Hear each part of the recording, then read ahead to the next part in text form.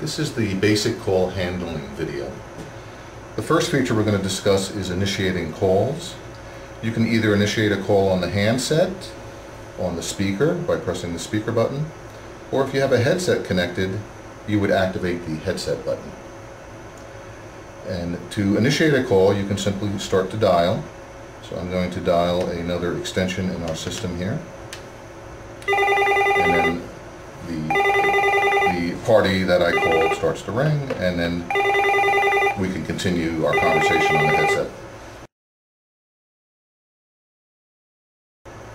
To receive a call, you can receive it on any of the three methods: via the handset, via the speaker, and via the headset.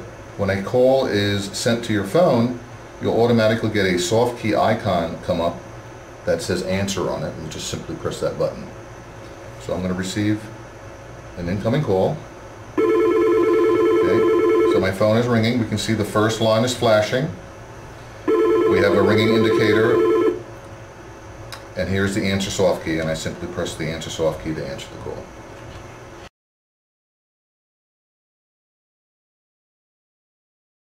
Next, let's discuss forwarding. The system administrator can program a forwarding key on your phone. So for example, if you're going to lunch and you want all your calls to be forwarded to voicemail, you could press the pre-programmed forward key.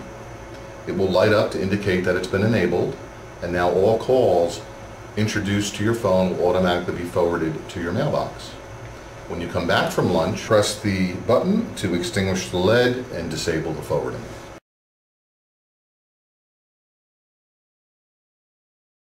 Next, let's discuss the redial. We have a redial fixed button here. If you press it once, your display will show you the call history. If you press it a second time, it will automatically redial the last call that you had made.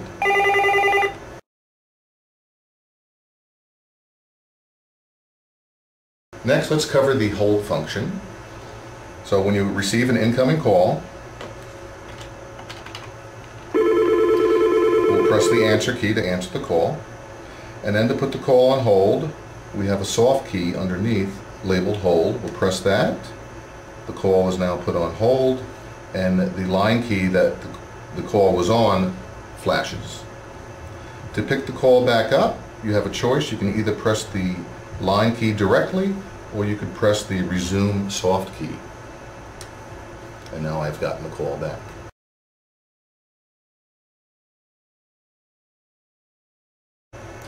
Next, let's discuss how to transfer a call.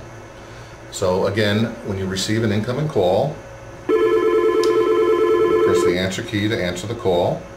And let's say we want to transfer the call to another station in the system. We'll simply press the transfer soft key, dial the extension number,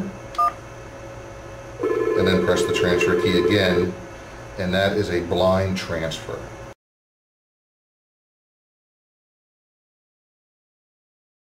Next, we're going to demonstrate a supervised transfer.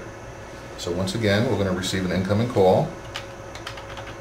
We press our answer soft key, and automatically our soft keys change dynamically because now we're on a in-progress call. So that same key that I pressed to answer has now been changed to transfer. So I'm going to press the transfer key and dial the extension I want to transfer it to. When that party answers, I'm going to announce the call, and if they want to take the call at that point, I can press the transfer key to complete the call transfer.